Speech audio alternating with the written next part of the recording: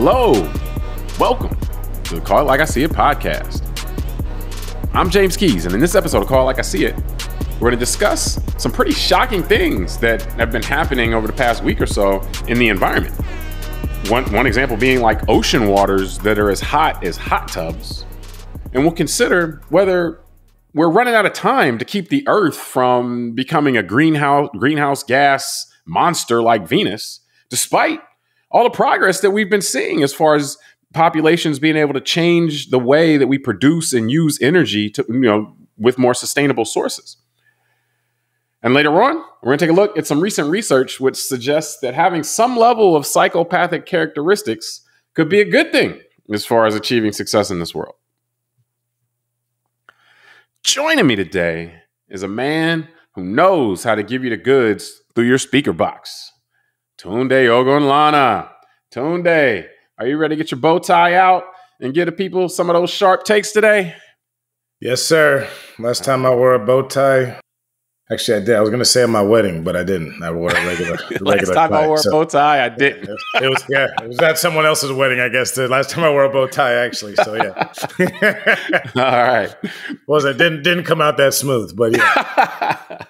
All right. Now we're recording this on August 14th, 2023. And in the last few weeks, we've seen it's really shocking things happening in the environment. And two in particular stand out. There's always stuff going on, but two in particular that stood out were just like, as I mentioned earlier, the unprecedented ocean temperatures we're seeing in some areas, or around Florida in particular. And also, though, these devastating fires that are going on or that were happening last week, and they're pretty much under control now, but were happening in Hawaii. And these fires had literally had people trying to escape them jumping into the ocean. So to get us started, Tunde, between the fires and in Hawaii and the hot tub like ocean temperatures, that we're seeing in around Florida, which one of these kind of caught your eye the most? I think the water temperature caught my eye the more, just because that is. First of all, we live in South Florida, and so I'm a boater, so I do go in the Atlantic Ocean here, and it does strike me how nice and warm it is. It does feel like a hot tub. So to see that the actual temperature did break a record, it was 101 degrees on one of the thermometers that they have out in the ocean and outside of Miami, was a pretty big deal to me, understanding that warmer ocean water can cause a risk of making hurricanes and also torrential rain much more profound and much stronger. Storms. Yeah, and so that got me worried, because we're in the path of hurricanes here. Obviously, the images of the fire in Hawaii were devastating, and it was like an inferno on Earth. So that clearly is alarming. I don't want to take away at all from that. Yeah. I mean, well, I had a kind of a similar take, but I said kind of differently.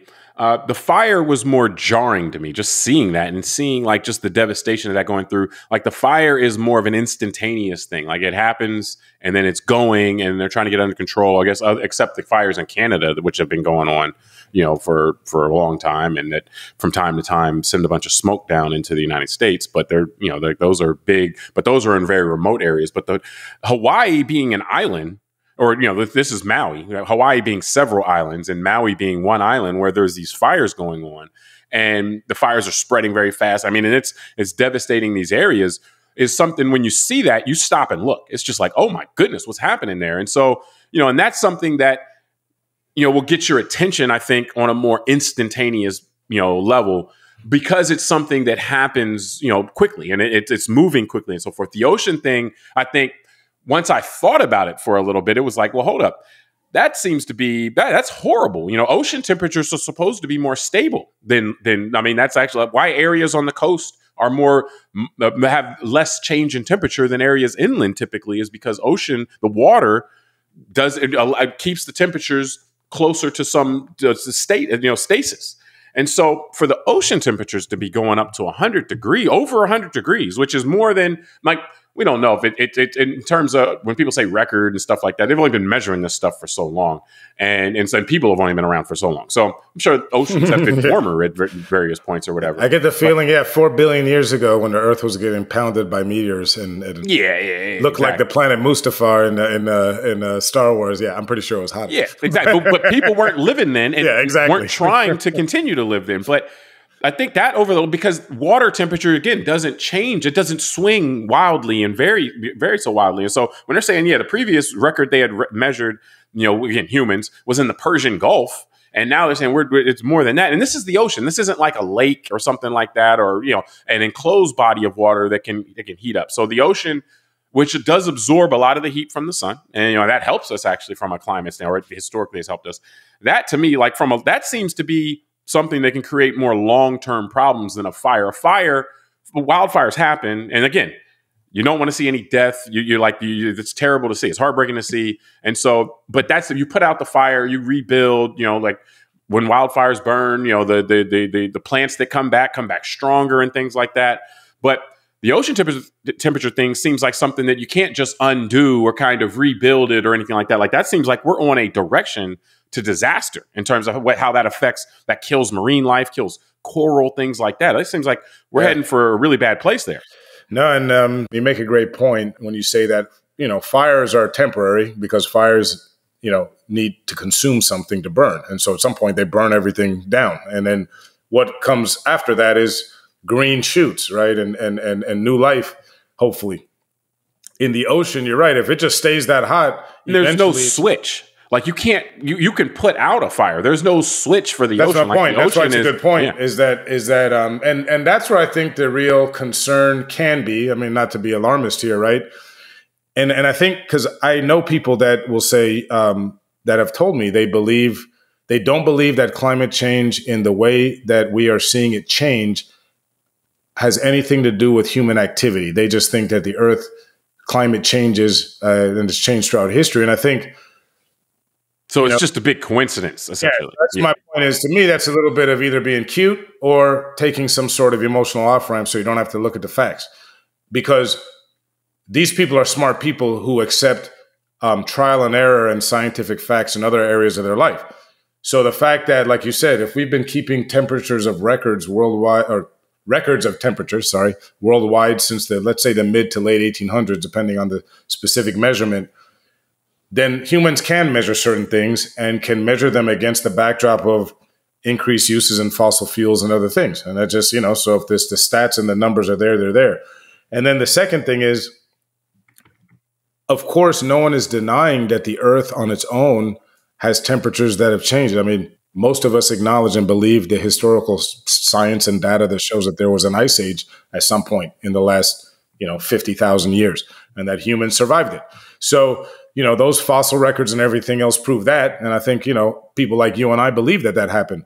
So, but it's not unbelievable to believe the data that says that our own activity has promoted the Earth heating up in a way, and this is going back to your point, and I'll hand it back, that the Earth is heating at a speed for which our evolutionary biology may not be able to keep up. And but you can stop though at the speed piece, because there is no, when you talk about the historic records in terms of ice age and stuff, the key piece of evidence that talks about that this is at least driven by human activity is the speed in which these changes are happening.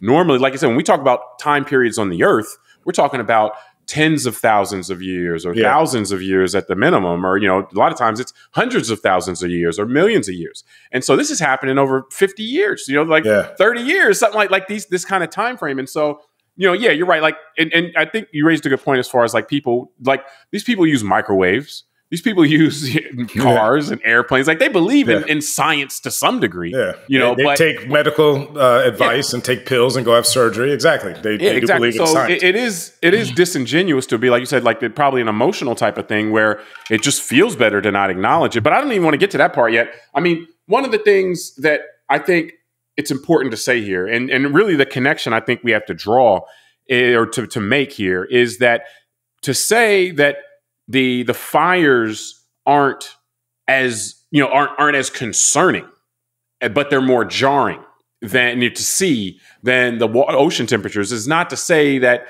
the fires shouldn't get attention or anything like that. In fact, the fires should get the attention. They've warranted the attention that they've been getting. You have you have death there, human death. And so, but really what the point is that that's a kinetic thing for us to see. Stuff is happening here that we need to pay attention to. But there's also things that aren't don't stand out like that, that are kind of, guy with the pocket protector measuring stuff, and they're telling us we need to pay attention to that stuff too, is really what the point is that, okay, when you got, like a guy measuring the ocean temperature on one screen and you got a fire on the other screen that's burning down all this stuff, you probably would look at the fire screen, but both of them are things that we need to pay attention to. And that's really the point I wanted to make sure we got across.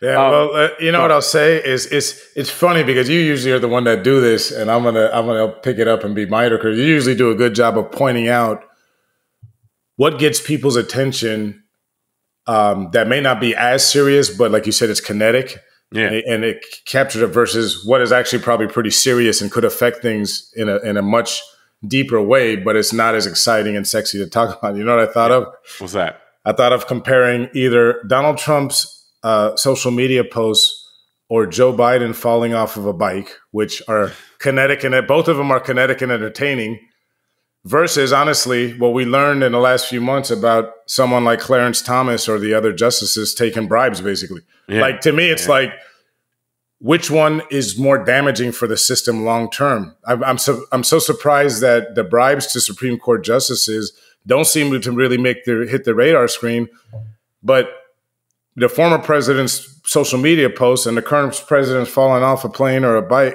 falling downstairs or a bike, those everyone talks about. And so it's kind of the similar thing that it's in our makeup to talk about this stuff like the train wrecks and the rubberneck when we see a car accident. But then you're saying, it's the guy with the pocket protector telling us that the temperature just went up another degree over the last 30 years. He's not that sexy. And that's the sad, but it's kind of the sad part, right? Because our society and our democracy gets hurt by things that actually aren't that sexy and people don't pay attention to, similar to our health, similar to our climate and other things. So it's about the ability to focus on things that aren't that entertaining. Well, it's to be able to look at both, and to be able to act on both, because the biggest thing is that with the climate, we are, like, people have been saying this for a while, but we remain in it. It's like we're at a point where, and actually it seems to be we're at an encouraging point. And I wanted to talk to you about this as well, where like our ability to potentially shift and pivot in the way that we do things, we seem to be getting to a point where, yes, we can generate electricity from the sun or from wind in a much more efficient way than we could 20 years ago or 30 years ago. Like, and I want to get into this right now because it's like what we're seeing now in the development of being able to use and sustainable sources of energy or retrofitting things in our economy is the cost for things. Our ability to do things is going up greatly, significantly, and the cost for these things is going down significantly. So it seems like we are getting to a point where we may actually be able to innovate our way out of this. Whereas that 30 years ago, that seemed like a pipe dream. And it was just like, oh, well, whatever's happening, going to happen because we're so dependent on the way we do things right now. And so, so I want to talk about the progress, but in light of all the progress, and we can touch on it, on that sustainability front, what would you say has been encouraging to you in that, as far as what we've seen, with the progress? And then also, we'll get to second is just, do you think we're moving fast enough? Just a good question. I was going to answer the second one first. Oh, second one first. Okay, go ahead. I don't know if we're moving fast enough or not. I mean, I would assume that in the eyes of some of the true, quote unquote tree huggers or people where climate is their main thing, we're not moving fast enough and the world's going to end next week, right? And I think for other people, the change is coming the wrong way. and for other people, the change is too fast, and they're getting ginned up about being told that they're not going to be able to have gas stoves and all that anymore. So I do think the speed of it is something that I can't kind of comment on because I don't know. Meaning when I look at it from that angle, some people it's too fast. I'm sure for some people it's too slow. And because let me say something on that, because what I think that actually illustrates, and this is something that is going to guide my view on this, is just that I think it's important to be able to categorize both of those, though, as the outliers. Like the person who objects to not using a gas stove is just as unreasonable as the person who's like, we have to stop using all fossil fuels tomorrow. And it's like, that's a good point. Both of them we should just kind of hear them in one ear and out the other. Like, okay, you're not being constructive here in terms of how we're trying to solve this problem. But putting them next to each other, I think helps make that point. But go ahead. Yeah, no, and it's interesting because you're right. I'm sure like other topics, the media makes all of us feel like both of those kind of fringes on either side are much bigger than they are. And that we got to be on one side of it or the other. Yeah. Like so, not that everybody else is, the normal, and those are the outliers. You don't really hear me talk about other people with using the term "we should round them up," but I do think we should round them up and maybe put them on their own little island and let them figure out their problem while the rest of us just be okay being somewhere in the middle. Let them have their own argument. And exactly. We get to work on solving the problem. Yeah, exactly.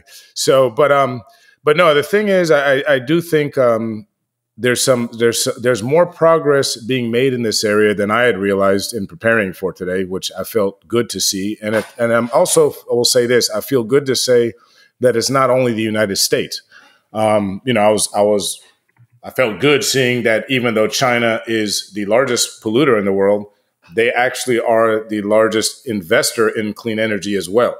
Yeah. So, a lot of times you hear a lot of people in our country that one of the reasons that we shouldn't do something is because the other big population centers of the world, primarily China and India, are burning fossil fuels. So if they're doing it, then why should we? Why should we be a leader? Yeah, and so exactly, why should we be a leader? And so it was nice to see kind of that.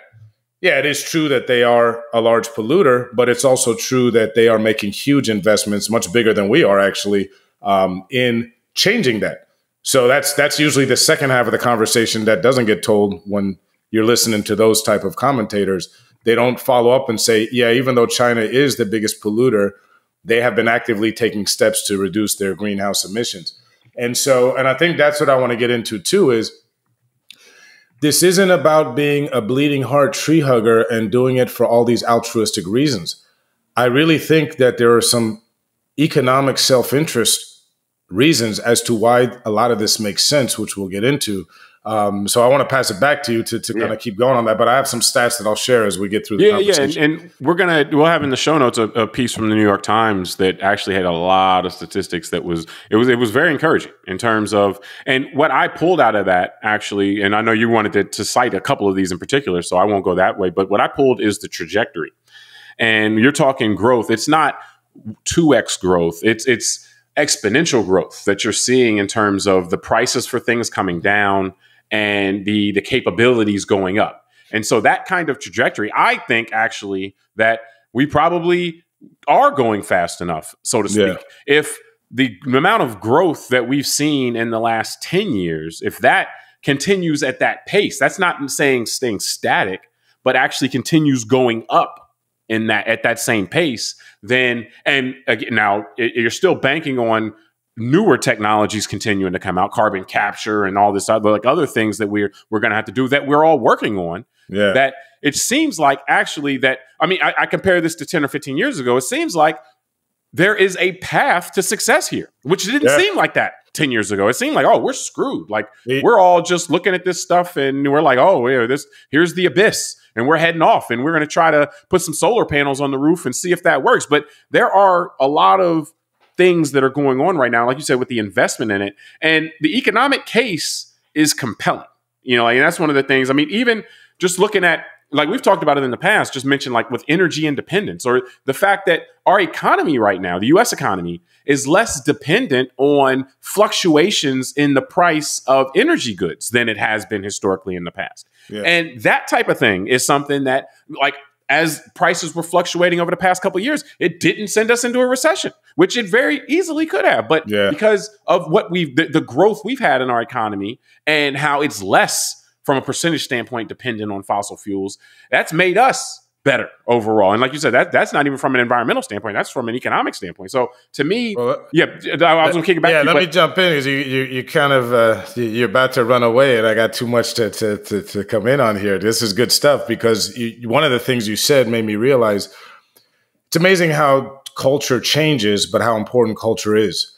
There used to be a culture here in America, on the conservative side, remember, when we first started in the Middle East 20 years ago, that a lot of Americans were saying we need to get off oil because it's causing too much conflict. Like there's all these wars for oil in the Middle East and all this kind of, like you said, about OPEC being able to hold us hostage since the oil embargo of the 70s.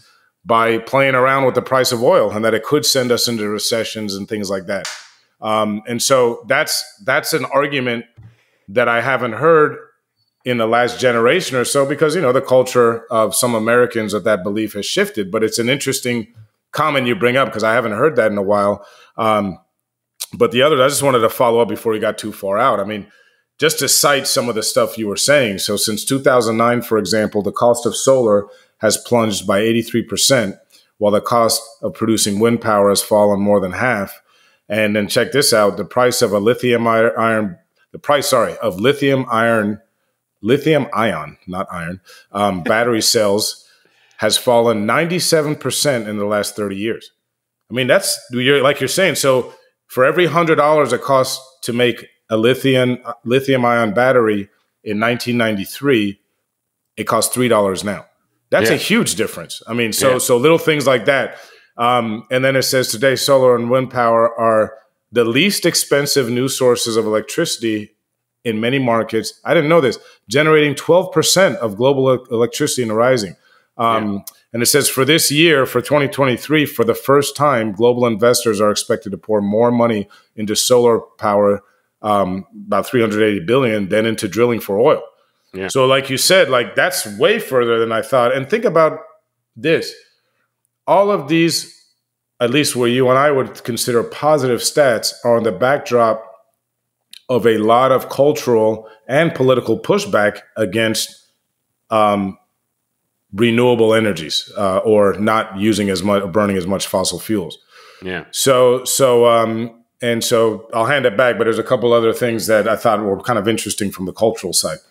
Yeah. I mean, well, no, I mean, that's the direction it is in terms of like we're creating, and a lot of this was with the CHIPS Act and the Inflation Reduction Act, with the government attempt to spur more investment and put stuff in. Like we're creating, or at minimum, exploding industries that, whether it be battery production, whether it be, solar, wind production, things like that. We're creating these industries where there weren't industries before. And if you're talking about a net positive for an economy, that's as good as you can get. Like you're creating things where there wasn't anything before. And we're doing it in a way that is taking us in the direction, again, on a trajectory, particularly that will help address the issue. And so now the problem that we have and that remains is just that we're so far pot committed right now to the way things have been. And so it's still a race against the clock. And I mean, and that's something that nobody knows the answer to that. And again, I mentioned this before, but I want to explain it a little bit more. When I say that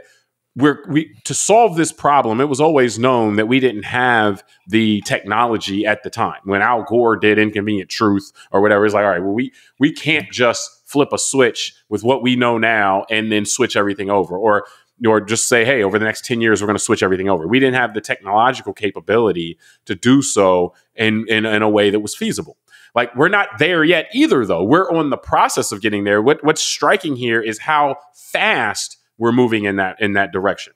But what we're going to still have to come up with, like we're going to still have to undo a lot of what, like the runaway that we have now. We're going to have to do something about that anyway. Now, it's not necessarily meaning that we're going to turn the world back into what it was from a pollution or from a greenhouse gas standpoint in 1900 or 1800 or something like that. But all of this goes into, and this is the key piece, again, we're not saving the planet. We're saving humans. We're saving other animals that evolved to live on a planet that has a climate in a certain way, and so if we knock out our food chain, then that's going to knock us out. Or if we make it so that we can only live in 20% of the earth, surface now, whereas we could spread out more than that before, that's going to create issues. So we're saving humanity, saving other animals, land animals, sea animals, all that stuff that either are part of our food chain directly or indirectly, or if you do want to be bleeding heart, that are just other inhabitants of the earth. And that's the charge here that we have, that we're trying to solve. And we're going to need to continue to innovate our way out. We're going to need to continue to invest our way out. But again, the amount of progress is just jarring. And I don't think that gets brought up enough as far as how much progress it is. No, and you're right. And I think that, you make a great point. This is the important thing to say. I think life will survive no matter what us humans do. We already know. Some form. If we had a nuclear fallout in the world, like let's say, literally, 25 Hiroshima-sized bombs went off strategically around the world, probably would kill humanity, all the radiation. But we know through Chernobyl's a thriving wildlife preserve now. We know that cockroaches will survive. So, yeah, life will survive. I think you're right to point out we're worried about the survival of humans when we're talking about this stuff. So, but, one of the things when we talk about culture and we talk about even here domestically and how a lot of this stuff is looked at, what I was also pleasantly surprised, I'll say, to see. And I kind of wish that this would get advertised more. I mean, I don't understand. I mean, I understand because of special interest groups, and lobbying, but it saddens me, let me put it that way, that something like the environment and the climate has become a kind of a wedge issue, a cultural, political issue and all that. Because I think we all should want just a clean environment and most people that hunt and fish and all that, I think would agree. Most and so drink water. Yeah. Most people breathe air, food. That oxygen stuff is pretty cool. It should be clean. Breathe oxygen, So I was pleasantly surprised to see that the Public Service Company of Oklahoma, the main utility for that state, and remember, Oklahoma has always been, throughout our history, has been considered an oil state, now harvests more than 28% of its power from wind. I was, again, pleasantly surprised to see that. Clean energy entrepreneurs are flocking to Oklahoma as well as Texas. People forget, Elon Musk moved his whole headquarters for Tesla and all that to Texas. And he was welcomed with open arms by the state capitol and the governor and everything else. Houston, for example, we know of Houston as always being a large oil and gas producer in terms of a location, and the big oil wells in Texas. Houston does have over 500 oil and gas companies, but now has more than 130 solar and wind related companies. And they're some of the country's largest wind farms are in the Texas flatlands, and there's one being proposed off the coast of Galveston. In Arkansas, a U.S. steel factory is undergoing a $3 billion investment on a renewable energy upgrade and making the actual steel. And again, like many things, one of the biggest industries in the world is not us as individuals, but it's industry. So apparently making steel is one of the most dirtiest and most polluting things that can be done by industry. So by doing this, they estimate they're going to emit 80% less in greenhouse gases with this investment. And so what I was happy to see is about 2/3 of new investments in clean energy are right now being led in Republican-controlled states. And it says in the article, it says, with each passing month, the politics seems to matter less than the economics. And that's why I said, I'm happy to see it, that at least from a cultural standpoint, some of these state capitals aren't that rigid where they're like, oh, just because the TV told me that green energy is bad, I can't talk about it. Well, but some of that, though, what you have to separate out is the either national politics or even sometimes statewide politics from the local politics, because the local politics is people getting jobs, people opening factories or opening stuff. And that's like, well, hey, you know what? I can get paid, like we're doing this. And like, it's much easier to convince people, not in the abstract, but with concrete, like, hey, here's, $1 million. Let's go open this up, in your town. And so that, I think, is while this issue being in the abstract for so many people is what allows it a lot of times to become a boogeyman. Like you said, it's the environment, like, whoa, it becomes an abstract issue. It just becomes another one of these issues. Should we raise taxes? Yay or nay? Should we not pollute as much? Yay or nay? And it's like, you're just making that decision in the same way that you're making the decision on whether you raise taxes or not. But it's not the same. That's what I was going to say, and then I know we want to move. But just my last comment on this section is just that's why I find it interesting with the culture part of it, because another thing, like I just mentioned, Tesla made huge investments in Texas. The next big one, Tesla's building an electric truck factory in the state of Nevada, and they're investing $3.6 billion in that state. And like you said, that's going to be jobs. That's going to be a lot going on.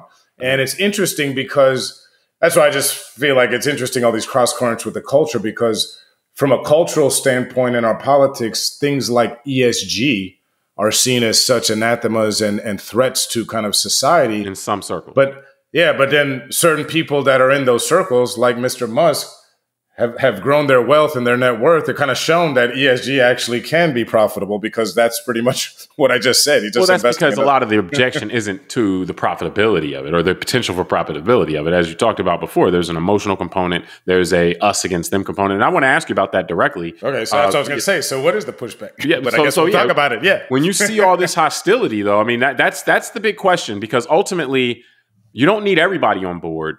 But we do need to bring more people on board with the idea of what's trying to be accomplished here in order to keep this momentum going.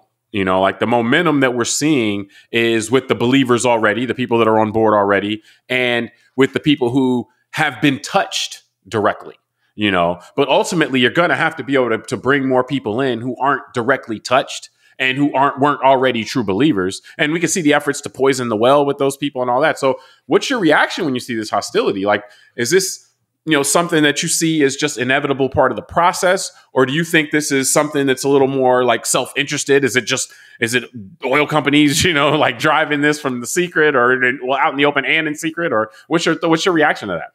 That's an interesting question or comments as well, because I think just your last piece, the oil companies, you know, whether overtly or covertly trying to drive some of the narrative. I think, you know, we know, coal, you know, just fossil fuel. Yeah. We know that that's a fact. I mean, that's already been talked about. I mean, it's a very famous fact that ExxonMobil was first told internally by its own geologists and scientists that climate change was real and that they were contributing to it, and that was in 1977. Yeah, so they knew first. Yeah, so they spent 46 years trying to continue to cover it up. So we knew that, and that's. But look, I think you used a term that I will reiterate here. The term is self-interest. So I can appreciate as a corporation, because the job of a corporation is to make profit, especially on behalf of the shareholders, that a company like Exxon would want to cover stuff up like every company does when they find out that something they're doing is not the best thing and they don't have to pay to either clean it up or have to change, right? I mean, we could say the same thing with tobacco and a lot of other industries. I'm not going to blame every industry, but there's a lot. So the self-interest of a large corporation is of no surprise to me, and that's par for the course. So then I say, okay, so who else has a self-interest in this? And you're right. Maybe the automakers back in the day, now that electric vehicles are more real, they may have less of an interest to try and follow the same trajectory as the fossil fuel industry, so on and so forth. And that's where I think it's become in the last generation or so, the last, let's say 15, 20 years, is become more of a cultural nuance. And I think people being led to believe from a cultural standpoint, it's in their self-interest. And I think it's more of honestly tribalism, us versus them. Well, if they want this or they want to go in this direction, then it must not be good, and we should want to go in the other direction. I think I started seeing that really from a political standpoint in the 2008 campaign, when one side's motto was "Drill, baby, drill," and that picked up a lot of steam. And so, and I never seen that before, where that became a political thing to drill oil or not. And I do think that, as opposed to like an economic thing, you know, like Exxon always said "drill, baby, drill," but not just some person in some state. Like, oh yeah, I get nothing out of this. That's where I think it does. Whoever has been tugging on the emotions of certain Americans has done a great job, because I do think because there's an argument to be made, let's say in the 1960s into the 70s, that something like integration would help the economy, because if you let more people into the workforce and they're paying taxes, right, blah, blah, blah. But from an emotional standpoint, right, it's not like everyone could shut off the emotions they had in the 50s. So it took time. It took generations for people to get comfortable about, you know, kind of where the world is. And we're here today in 2023, and we know that there's still a lot of people that aren't comfortable with the demographic changes. So I do think that this topic has become or allowed to become one of these emotional topics where it may be harder to get some people that oppose clean energy off the fence until you're able to show them that it's in their self-interest. And maybe some of the stats we cited today and in some of the states that this stuff is happening will allow people to see, when they're seeing people working and getting jobs from this stuff, that it's not as scary as they've been led to believe. Yeah, I don't think they'll see that it's in their self-interest until it's them or like a loved one. Yeah, that's what I mean. Like literally, they see something built in their backyard that has a factory. Exactly. Yeah, like and so I don't think. I mean, and that's not really persuasion.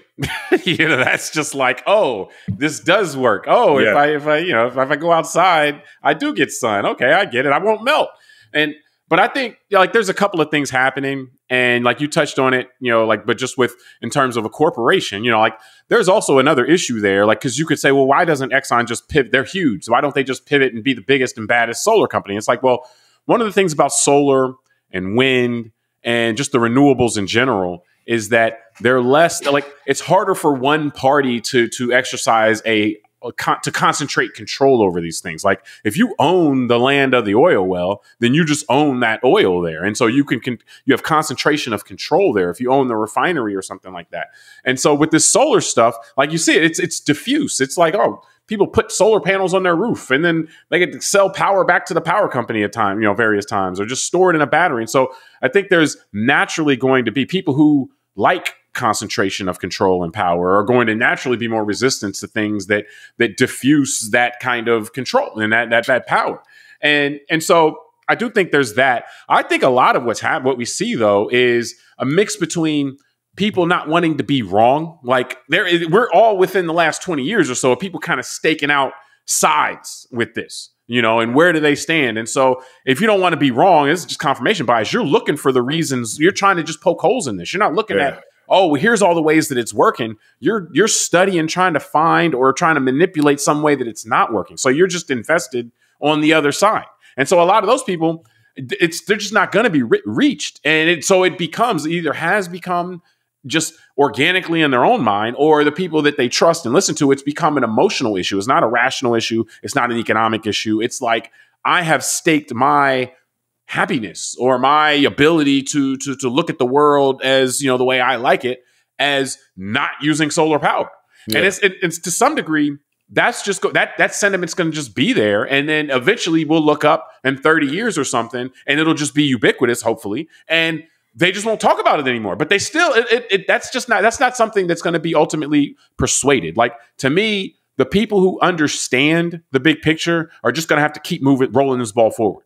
And it's not going to be easy. There's going to be resistance. The resistance isn't going to just vanish, though. The resistance is going to be there. They're going to make up stuff. They're going to jump on anything they can. And because it's just, they are pot committed to this. They took this position back when it wasn't feasible. As it gets more and more feasible, they're not going to reevaluate because it's become an emotional thing for them. Yeah. Well, it's kind of like thinking an election 3 years ago was stolen. And then when all the evidence is pointed in your face, you still got to stay. Now that you've made an emotional connection with it, you've got to stay on that vein. And so, but I'll say this, because to give an olive branch to the folks that are worried about clean energy and getting off fossil fuels and transitioning, you've always brought a great point of the importance of some sort of conservative alternative discussion to those who want to see change happen in a lightning speed. So It is true that, we're acknowledging, I think in this conversation, I want to be sure that,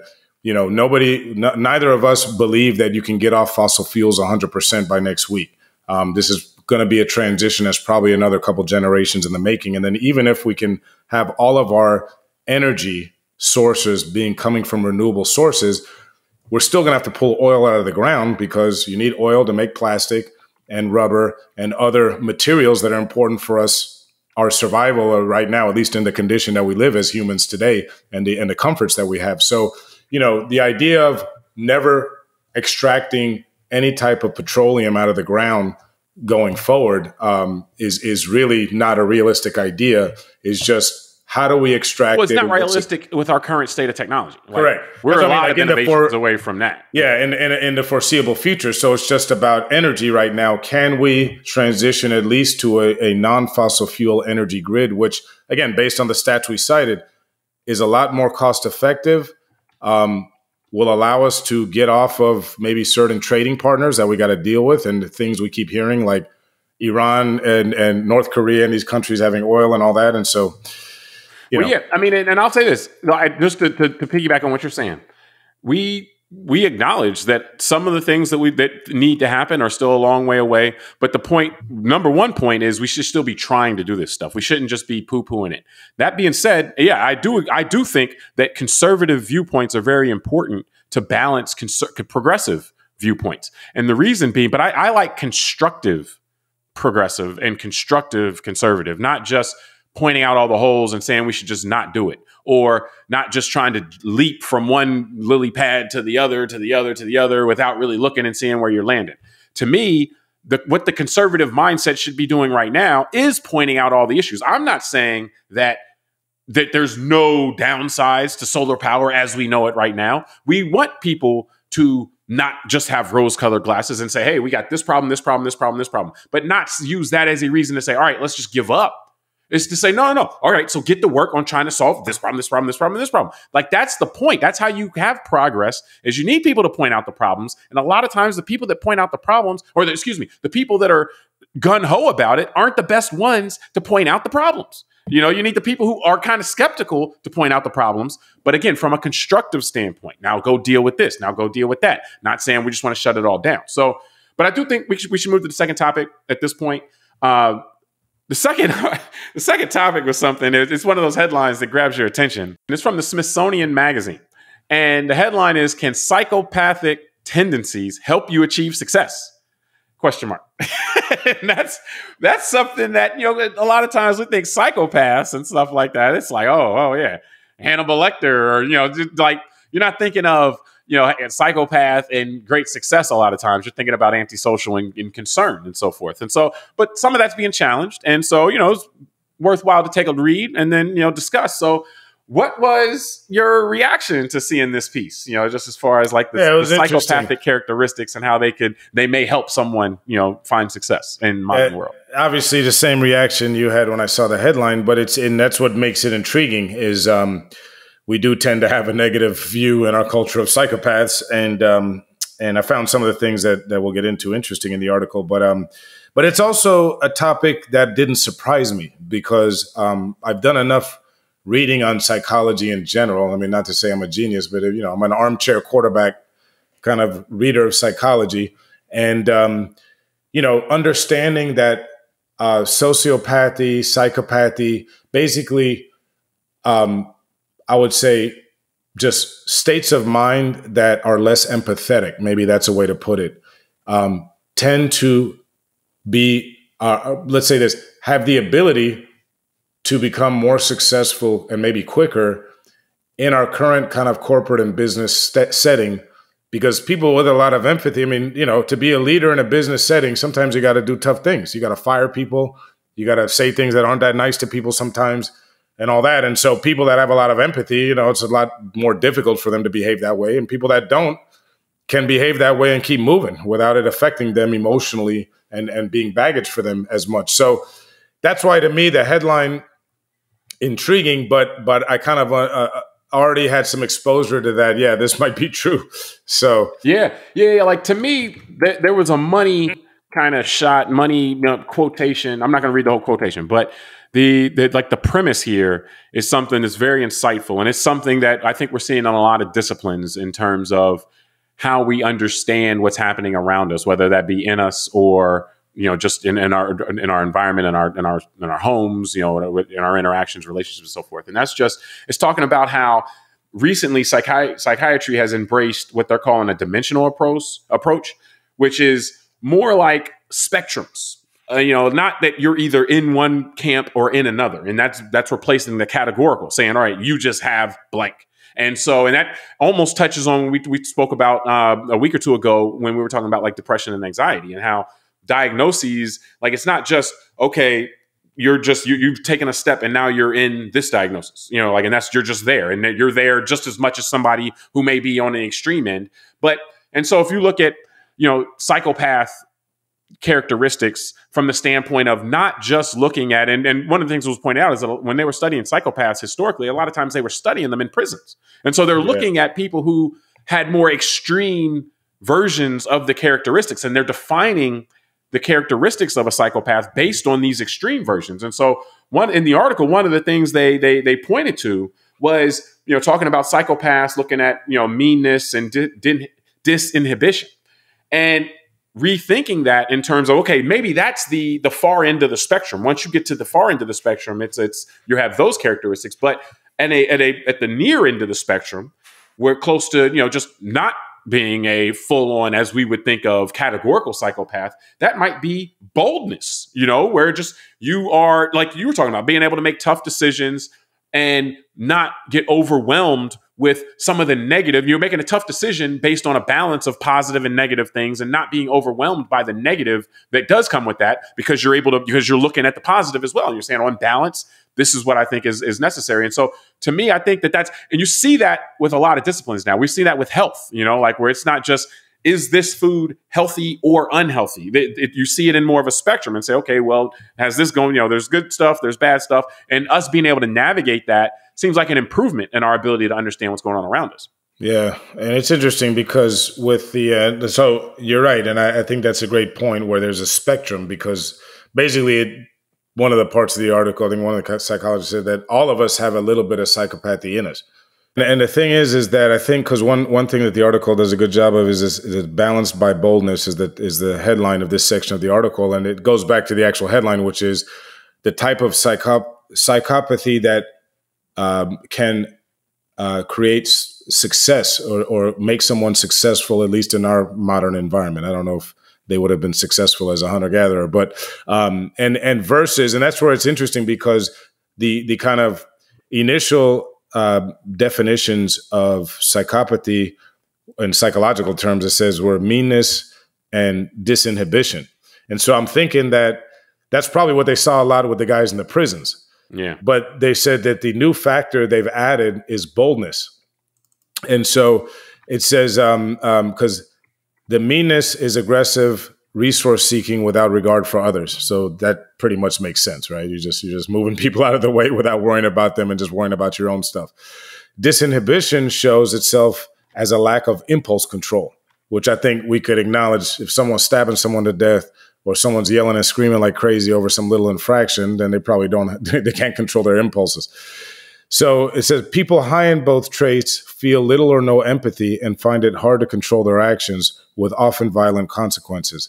But as a part of the recent rethink, psychologists have introduced a new factor, which is boldness. And so again, you made a great point just now in our conversation, which was the ability to act boldly in, let's say, a corporate setting, or as a business person, or even a politician, for example. Those usually, a lot of times, they tend to be rewarded. And so because either A, they're doing something before others, which usually is the best way to win in either politics or business or certain other settings like that, or sales a lot of times. If you pick the right, it also can be a self-inflicted wound too. But because you're doing it before it's established knowledge. Correct. But we usually only remember the ones that were successful, either business or politics. And then the other is like you said, in business especially, I don't know about politics, but in business, the ability to be, like, boldness could be something like firing people or making those kind of decisions on the spot, which again, time will tell to see if the person will be rewarded or if it'll be their fatal wound. But, we remember the winners, right? So that's usually what it takes. And I mean, the other thing I will mention, just for completeness sake, is that it's not like this is something that everybody is on board with, So, but this is the way science is supposed to work. Like, if this discipline is a scientific one, then we should expect and embrace that people are going to challenge it, not just challenge it because they don't like it, but challenge it with actual research themselves and say, okay, no, I want to push back on this. And then there's going to be a debate. And then eventually there's going to be a consensus in terms of that. And so, but what's not happening is just, well, I don't like this, and so therefore I'm going to say this is BS. Like, the people that are pushing back, they're pushing back and saying, okay, well, you need to measure this then. Like, if you're saying it's a spectrum, you can't just say that. You got to come up and figure, okay, well, what is the spectrum then? Like, I know when we were younger, like when they were first talking about autism and so forth, it was autistic or not. Now it's people talk about it being on the spectrum. Well, it's the same kind of thing. If you're going to say it's a spectrum, you got to identify, okay, well, here's, light, here's medium, here's heavy, and all this other stuff. Give them some time to research, man. Come on. But that's what's happening now. But the people, what this all starts with is people pointing out in good faith things they think may be flaws with conventional way of thinking about things or doing things, and then going back in and constructively trying to address that. And so that's what we're seeing here in psychiatry. And it's not confirmed that what they're saying is legit, but it's an interesting way to look at it. And it's something that, you know, like we'll see what comes of this. But in any event, it was a very interesting read. And so, yeah, we wanted to discuss. Well, and one thing, just to finish out my last thoughts, are it's interesting here because I could see this is where, again, science, like you said, they're doing the right thing by questioning themselves and doing what science is supposed to do. You know, if it prove itself, keep trying to prove things wrong and then finding new outcomes from that. Yeah. But I can see all of us, I mean, let's not speak for you, me, having that cultural moment where there's some discomfort, because it's interesting. The article does say that the idea that some psychopathic traits could be positive does not sit well with everyone. And I kind of like felt in line with that, because I was like, yeah, I've grown up in a culture where the idea of a psychopath is just not something that sounds like there's anything good about it, right? Yeah, meanness and lack of impulse, lack of impulse control. Like, so it's one of those where I got to say, okay, well, maybe this is where I gotta test myself and look in the mirror and say, hey, yeah, this is one of those ideas that culturally, I'm not sure I'm cool with people trying to tell me that there's some positive to being a psychopath, but in wanting to be a fan of science, obviously, I'm going to try and put that part of my emotional state to the side for a minute and just say, hey, you know, let's see what they continue to develop over the next few years as they research this. Yeah. And then the last thing is, I just want to say is that just to protect bold people, a bold person is not necessarily a psychopath, of course. I'm just quoting the article, but add boldness to high degrees of meanness and disinhibition. The scientist says, the researcher says, and you could have a psychopath who's more able to use their social confidence to mask the extremes of their behavior and so excel in leadership positions. I thought that was, I just wanted to say, because I could see someone saying, oh, just because I'm bold, I'm a psychopath. That's not what they're saying. They're saying if you are a psychopath. That's the categorical approach that they're trying to reject. Correct. You know? If you're a psychopath and you already have meanness and disinhibition, if you add boldness to that could be the mixture that actually makes someone successful in a leadership position, let's say, in our society, and a leadership, or vice versa. If you have less of the meanness and the disinhibition, but you have the boldness, then that might allow you to not operate really in a psychopathic way, as we consider it. Exactly. Right now. You might not be a great leader, even though you're a nice guy.